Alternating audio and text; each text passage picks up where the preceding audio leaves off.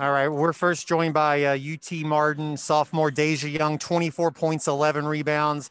Deja, if you'll just give us a comment on how you think today's game went, and then we'll open up to questions. If you have a question, please let me know in the chat, and then I'll call on you. So Deja, just your thoughts on today's game. Today's game was a battle. EIU, they played hard from start to finish. We couldn't relax because every time we were about to relax, they were going to come back. So they did give us a good game. I can't say that was an easy win, but they prepared us for the games ahead of us. Thank you, Deja. We'll go to Adam Wells. Go ahead and ask your question. Deja, how important was it for this team over the last several weeks trying to learn how to play without Chelsea and finding other options on offense like yourself or Sagan tonight? It was very important for us. When Chelsea went down, a lot of teams thought it was going to be easy to beat us, which I don't blame them.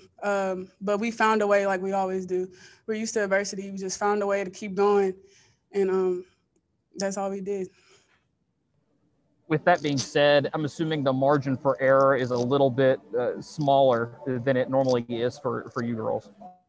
Yes, it is. The margin is always small. When people play us, they don't make anything easy, so the margin was just never big to begin with.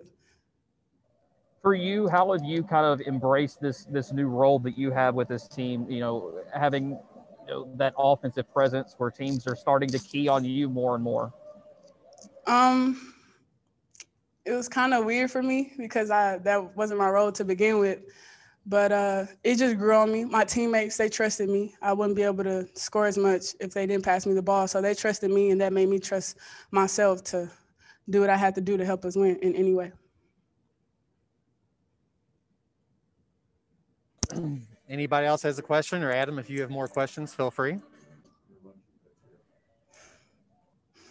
Deja, how important is it to get an extra day off tomorrow before you girls have to play again on Friday, or does that really mean much at this point in the year? It means a lot. With COVID, we've had games, like 6 games in 11 days, so it wears on your body. To have an extra day to prepare yourself physically is very important. Mentally, it's already hard. But this extra day, we're going to take advantage of it. We're going to rest our bodies and get ready for the next game. Alex, you have a question. Go ahead. Deja, how difficult is it to play the same team twice in basically 4 days? And you had 2 monster games in a row and did it in really different fashions. Saturday, 30 points, and you just knocked down a bunch of shots. Today, you knocked down a bunch of shots, but did it at the free throw line as well. It was really hard because to play a team back to back to back, they know you, you know them. It's like you know their next move. It's just really depends on who's going to play harder because we know each other so well. My first game, I struggled on free throws, so I tried to make sure this game that I did better. I think I did a little better. I don't know. But, yeah, playing a team back-to-back, it was pretty hard, but it just came down to effort at the end of the day. You made 16 free throws. That ties the school record with Jasmine. I know Jasmine is kind of a little bit of a mentor to you. To be in that kind of category, is that something that's kind of special and interesting, and also kind of speak to being all OVC first team and how big of a individual accomplishment that is only in your sophomore year? To be mentioned in the category with Jasmine, let alone is an award for me. She's a great mentor. She pushed me since freshman year. She never let me let up. She's seen me as a star before I even thought about me being that. And to make first team, it's cool and all, but it ain't gonna mean nothing if we don't win. So that's really what I want to do mostly. So whenever we win, then I'll be excited for making first team. Anybody else? Anything for Deja? All right, Deja, thank you. We will let you go, and we will switch to head coach Kevin McMillan here in just 1 second. Thank you. Media, if you have a question for Kevin, you can tee that up in the chat. Just let me know. We'll have him start with a general statement here in just 1 second.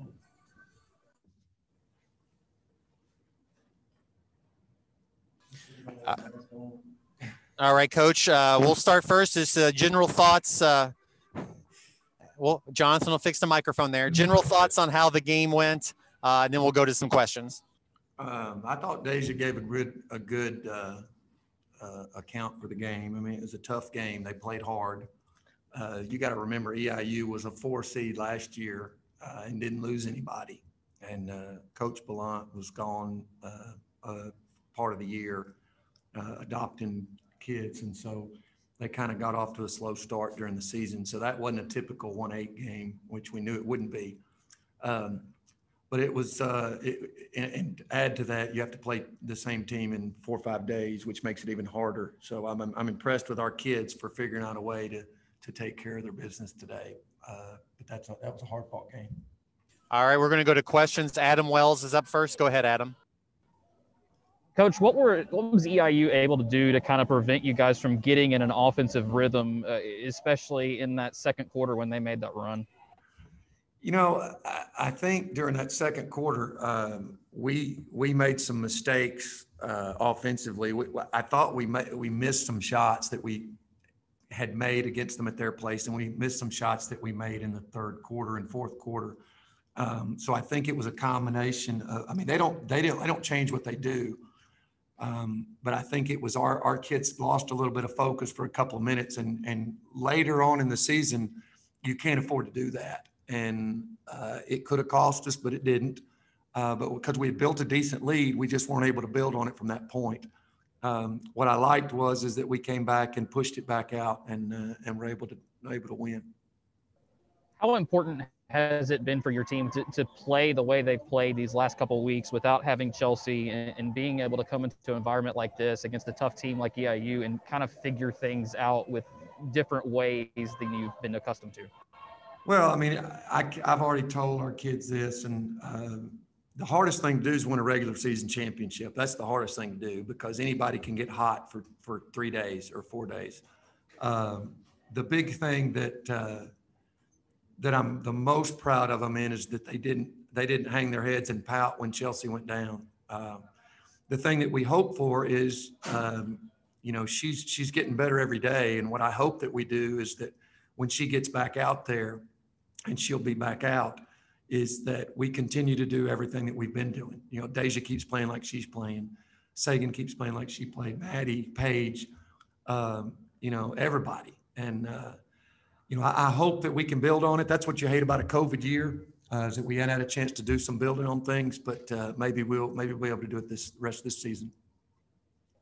Offensively, Deja's been in a great rhythm. Sagan gave you great minutes in that third quarter with 11 points in the third quarter alone. How big were they tonight in kind of providing that extra boost? Well, you're talking about Sagan's a 2-time state champion, and you're talking about Deja's a kid that she's coming. She's not where she needs to be, and she knows it, but she's coming. And she's had to shoulder an unfair burden this year with Chelsea going down. I had a great plan for developing her. The only problem is when Chelsea went down, my plan went out the window, and poor Deja had to get a little bit of a final exam before she had the total course. But she's done a good job handling it, and hopefully she'll keep getting better. But you've got Maddie Waldrop out there who's won a state championship. Kiana Grant's won state championships, and you have those kind of kids that are coming from those kind of high school programs. And it gives you, at least it's going to give your team a good chance to win. As far as Chelsea goes, she dressed tonight, but I'm assuming that the plan wasn't to play her today. And you just said that you expect her to play going forward.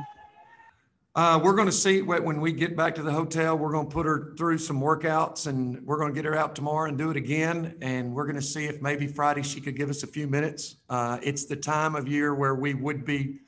If this were a normal time of year, we would be playing her a little bit, probably today, probably more so in the next game, and you try to progress her.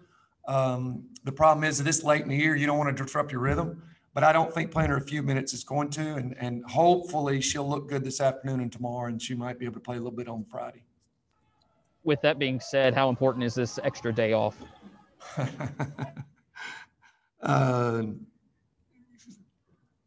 Well, let's see.